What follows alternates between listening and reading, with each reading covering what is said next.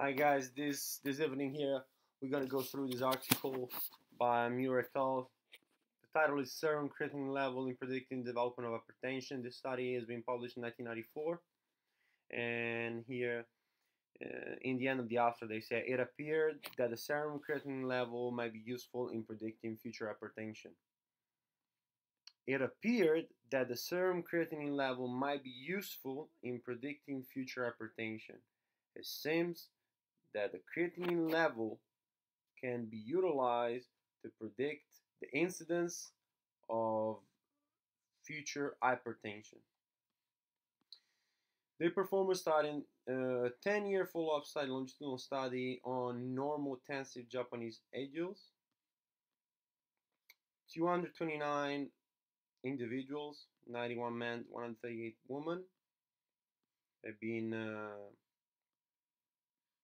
tested the blood pressure for 10 years. By hypertension was defined any value of systolic blood pressure greater than 140 millimeter per mercury and diastolic blood pressure greater than 90 millimeter per mercury.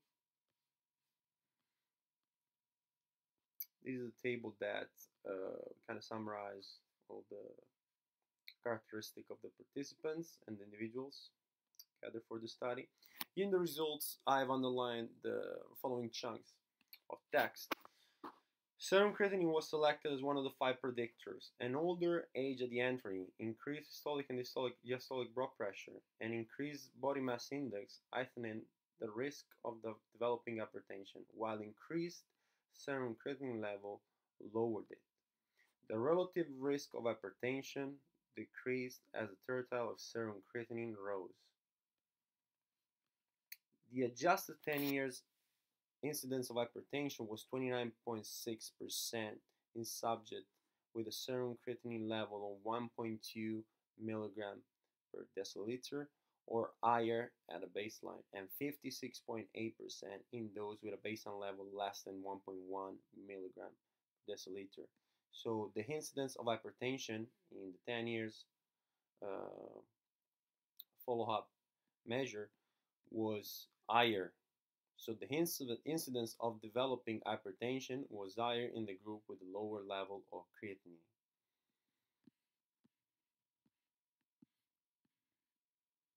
The present study demonstrated that the serum creatinine level of normotensive adults can aid in predicting the future development of hypertension. Normotensive subjects with serum creatinine levels were relatively lower showed a higher risk of developing hypertension during the subsequent 10 years. Normotensive subject with serum creatinine levels were relatively lower showed a higher risk of developing hypertension during the subsequent 10 years. Lower level of creatinine, higher incidence of hypertension.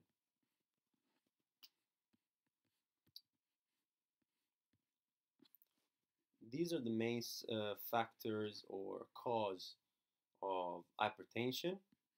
So high alcohol consumption, low calcium intake, high level of serum triglycerides, low level of serum high density lipoprotein cholesterol, so low level of HDL, and high level of serum insulin.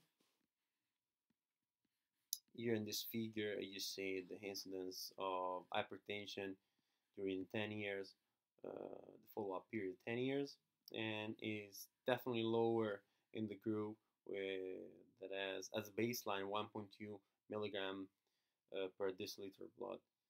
So once again, underlying that, the higher level of serum creatinine, the lower incidence of developing hypertension. Considering that the physical exercise was reported to reduce blood pressure level in some intervention study, and this is one of the main well-known results or effect of physical activity, chronic effect of physical activity, so reduce blood pressure, because increase and improve the efficiency of the cardiovascular system. Our results could be interpreted as saying that more muscular, actively exercising people with higher serum creatinine might have lesser likelihood of developing hypertension. So, more muscular, actively exercising people with higher serum creatinine might have a lesser likelihood of developing hypertension.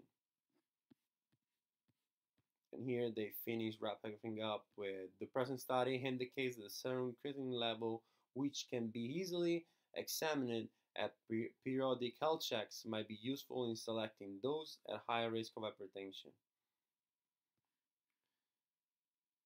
Serum creatinine level might be useful in selecting those at higher risk of hypertension. So guys, when you go through a study, don't rush it up through the conclusion, and sometimes don't even look straight to the results. Try to understand what were the methods, what was the population analyzed, or the people gathered for the study, and try to be critical. That's the thing that I've been told, and I'm never gonna stop telling you guys, because all the variable, like it's really rare to find a study that has the same exact variable of another one already published. There's no point to publish some study that is exactly the same as another one, okay? So you want to analyze all the variables and spot any little difference and be critical and think about if any difference in the study characteristics might influence the final results, okay? Have every time an unbiased thought, so don't be bias driven. Don't try to be as neutral as possible, and go through the study, underline the main chunk, the main finding from the study, and every time try to wonder and question yourself what were the method, and analyze all the factors in the study that you think might be crucial. So guys, hopefully you understand and you have appreciated this kind of see-through, this reading through the study, and with me underlying the main bit. And if you like, just leave a comment or let me know, and we can go through other study. If you have other study you want me to analyze, just post it in the comment section, and I'll take a look at them. Have a great evening from Nico. All statics, everything. See you soon, guys. Bye.